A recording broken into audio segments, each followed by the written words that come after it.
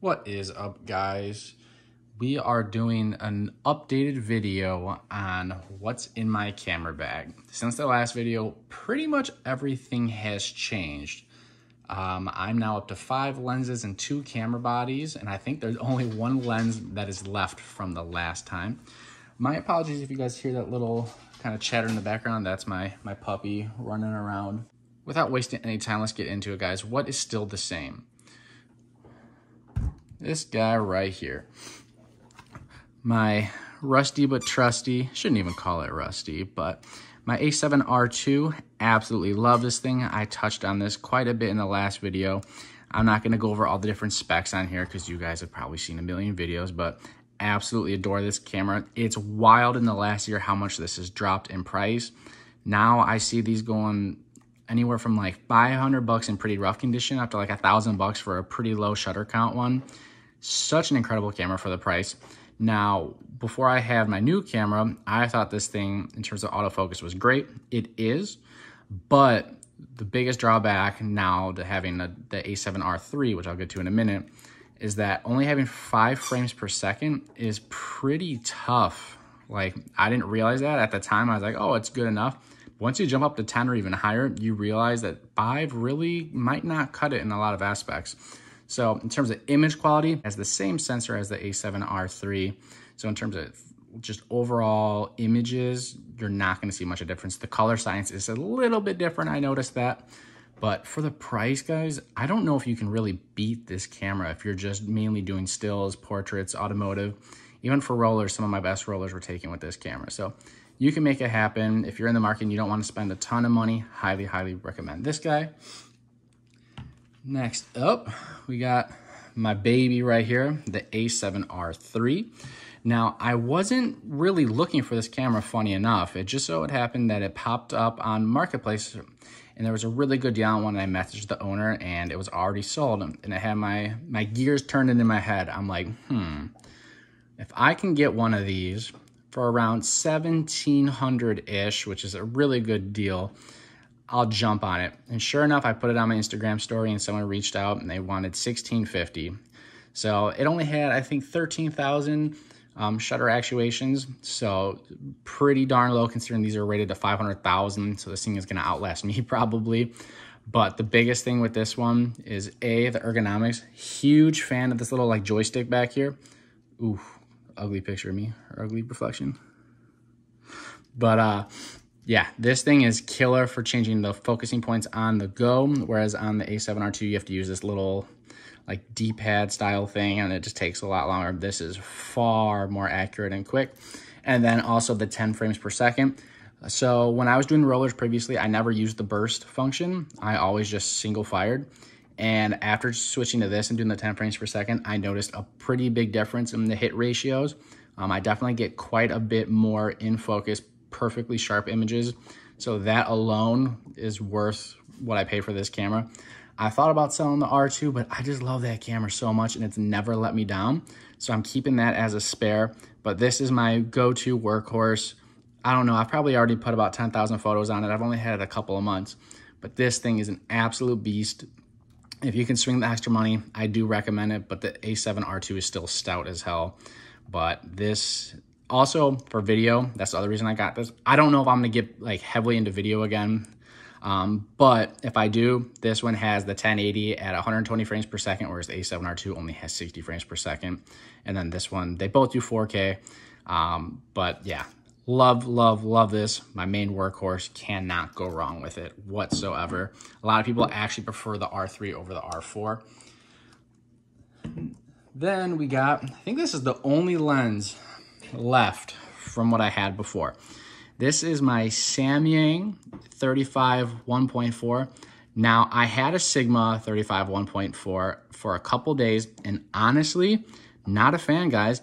In back-to-back testing, I was testing the sharpness and the autofocusing. This thing focused better, and in like I would say 75 to 80% of the time, it was sharper. And this guy comes in, I think it's like 400 or 450 bucks compared to the Sigma, which I think floats around like the 600 to 700 ballpark. Now, I have seen some things online where people say it's hit or miss, and I've noticed that with Samyang and Rokinon. is that it's kind of luck of the draw. You might get a winner or you might get one that's kind of defective out of the box. So I got lucky with this one, incredibly sharp. I'm gonna try to put images up on the screen with every lens showing you what I've taken with, photos I've taken with each lens. This thing used to be my #1 go-to lens. In many cases, it still can be, but I'll show you my next lens is kind of what took over this one, and I've contemplated selling this one. But at nighttime, a lot of the night shots I take, I just did a really cool one with Ray's WRX. I'll post that up on the screen too. This is the only lens I used, and it came in clutch.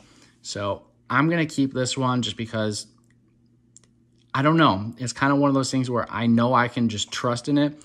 Also for like gas station shots and stuff, this is killer. It's still wide enough, but that 1.4 just lets in enough light where it is gorgeous. So highly recommend this one if you don't have a big budget for lenses and you don't want to maybe opt for the Sigma. Highly, highly recommend this one. Next up, we have the good old kit lens. I don't remember if I had this in the last video. Now, I used to use this exclusively for rollers. A lot of people didn't know that. 95% of my rolling shots were taken with this lens. And this is just the kit 28-70, nothing special, just a polarizer on it. I'd ended up selling my kit lens once I got the Zeiss 16-35 f4. Now that was great, but the reason I ended up selling that to my buddy is just because of the fact that f4 at low light, it wasn't great. So I wanted to use something that was better for interior shots, and so an f2.8 made more sense. After selling this, I just felt like something was missing in my bag. Now, have I used this since I bought it a couple months ago? No. But I know it's one of those lenses I could trust no matter what the situation is for rollers. Also, I'm sure it would work for interior shots, but I'll show you guys my other lens that I picked up that replaced my Zeiss. But I don't know. This thing I got for like 90 bucks. It's virtually brand new. So it just kind of sits in my bag and collects dust, as you guys can probably see in there. But it's good to have. They're so inexpensive. If I'm ever in a pinch, I'll make it work with this lens because it's kind of an all-in-one. It'll do whatever you need.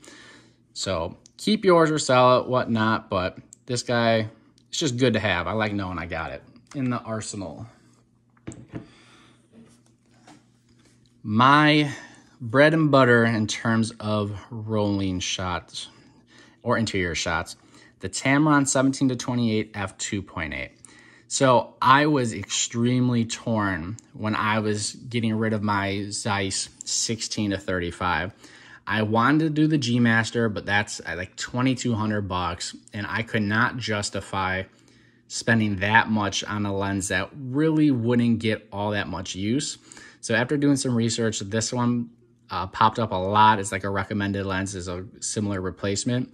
I think it was like Peter Linden. Oh, I'm spacing his name. I forgot whose review it was, but they did the test between the two lenses, and this one was actually sharper compared to the Zeiss. So I decided to go with this one. Love it. It is great. The only thing I wish it had was some in-body stabilization, but for the price of this guy, which I think is around 900 bucks, you can't really expect it to have that, especially with the f2.8. I don't know if you guys can tell on camera. This thing is tiny. This thing is not that much bigger in terms of size to the kit lens, and yet it's the constant f2.8 all the way from 17-28. Now, that is a pretty small focal length or focal range. I always typically shoot at 17. I have noticed at 17 it's maybe a little bit softer, but it's damn good. And for the price, I mean, what else is out there? I know Tamron has a 28-75, but 28 just is a little wide for my preference for rollers. With having 42 megapixels, I'd prefer to shoot wide and then be able to crop in. But this thing, it is very, very sharp as long as you hit focus right. It's designed well. It's held up. I've used this one now for probably like 5-6 months. Got some pretty awesome shots with it. Only thing I do miss, though, is the optical steady shot or the in-body stabilization in the lens. But it does its job. Big fan. Can't really go wrong with it. I've never seen any issues. It's never had like horrible chromatic aberrations, nothing like that. So if you're in the market for a rolling shot lens and you have, you know, roughly $1,000 to spend, this is a really good alternative to the G Master. But also check out like Marketplace and stuff, because I've seen these floating around for like $650, $700. The good old Girthinator. So this is my second newest lens. This is the Rokinon, or is it the Samyang? Rokinon. Same thing, they're sister companies. It's just the branding. But this is the 85 f1.4. Previously, I had the Sony f1.8, and I loved that lens. For some reason, I just wanted to be that guy and be like, oh, I have an 85 1.4. Now, the difference between this and the Sony in terms of like an f1.8 to an f1.4, it's not really that noticeable, I'll be honest. But this thing, even at 1.4, is sharper than the Sony at 1.8. Now, the first copy I got of this, kind of going back to what I discussed with the 35, my copy would not autofocus. Brand new, out of the box, it would not autofocus to save its life. It would literally lock up the motor in the inside, and it would just click and make all types of like chattering noises.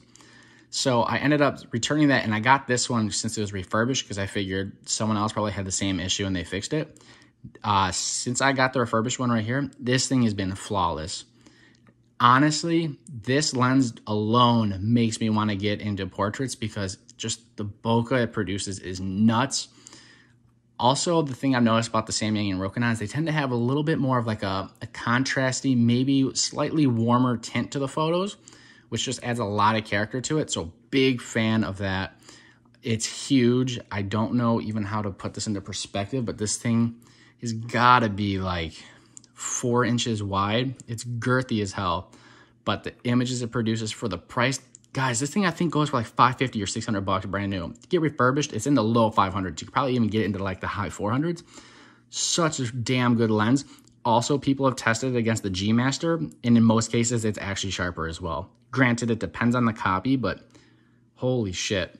This is probably the best bang for the buck lens you're going to find if you're cool at that focal length on full frame. On crop sensor, it might be a little bit of a stretch since it has no in-body or no stabilization built into the lens.